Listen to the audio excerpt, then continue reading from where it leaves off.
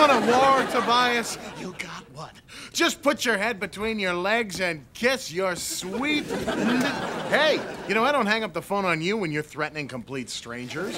Salem, you gotta help me. What else do you remember about the poison poppy spells? Let's see. From what I remember, you have to remove the poppies from the house, or everyone affected by them will sleep for eternity, or their minds and bodies rot slowly into nothingness. But I can't. Every time I try, my finger just makes more poppies.